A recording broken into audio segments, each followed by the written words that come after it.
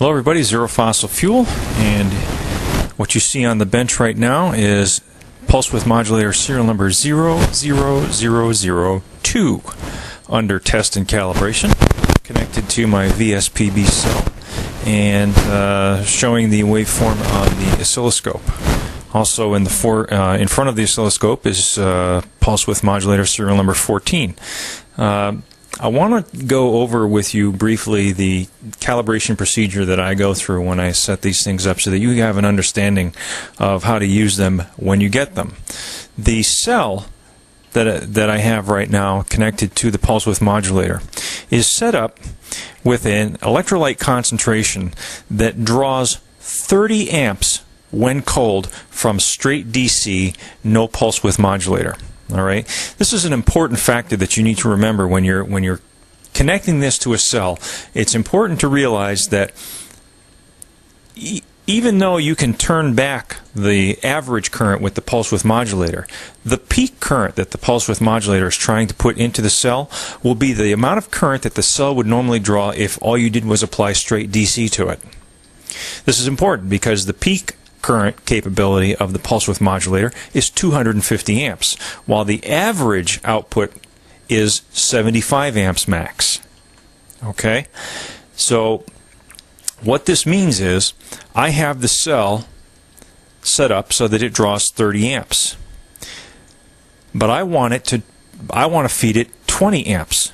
So it's going to feed a pulse width modulator, a pulse width DC voltage at a 66% duty cycle, or 66% of 30 amps, which would be an average current of 20 amps.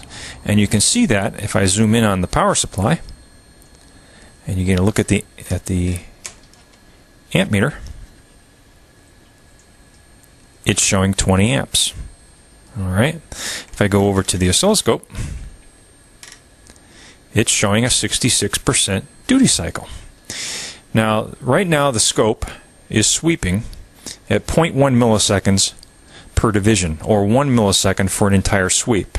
So if there was one pulse for an entire sweep, one at the beginning of the sweep and one at the very end of the sweep, that would be 1,000 cycles per second. Because there are 5 pulses, that is 5,000 cycles per second is the frequency that I have this pulse width modulator set to right now. Now, as you can see, the transient spikes are actually quite large, and this is because I don't have any external electrolytic capacitors connected across the 12-volt power input to the pulse width modulator. It will run without it. C5 right now has been tailored to 4.7 microfarad 100-volt polystyrene capacitor, polystyrene metal film capacitor.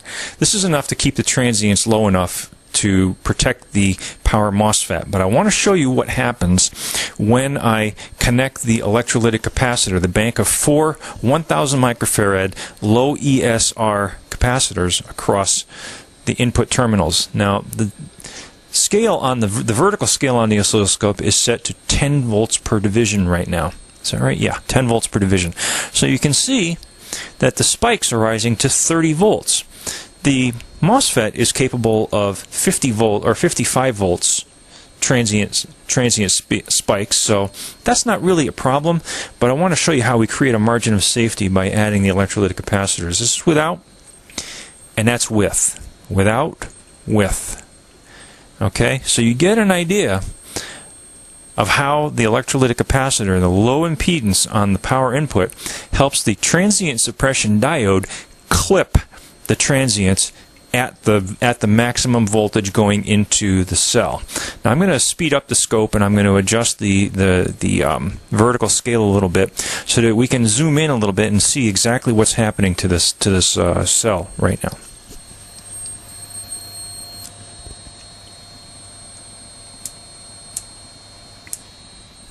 Okay, this is 10 microseconds per division, 5 microseconds, 2 microseconds.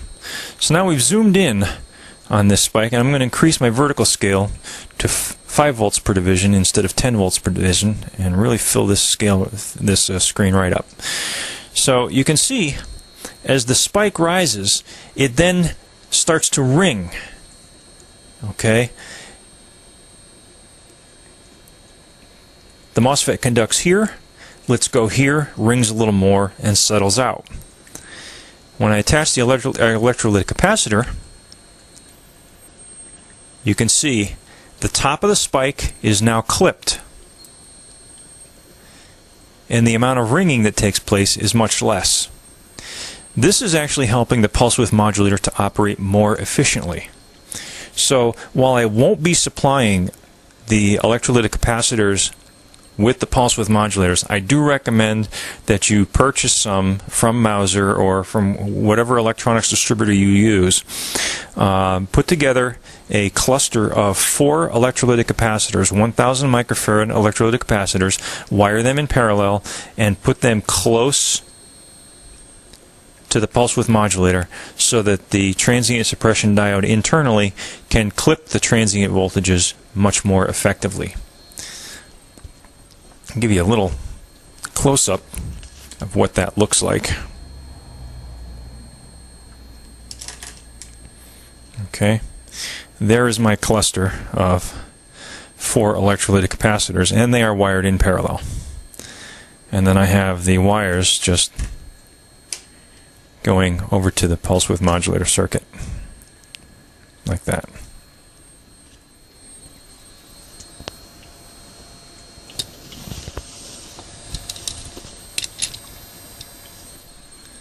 Alright, you get a good look at it, and you can see how the transient suppression diode is wired from the positive terminal coming in to the center drain terminal of the power MOSFET.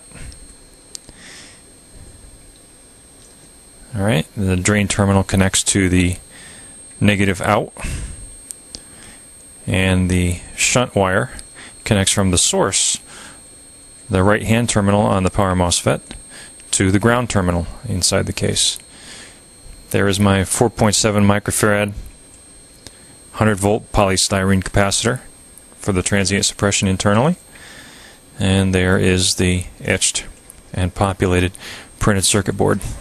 You'll see I also have it marked inside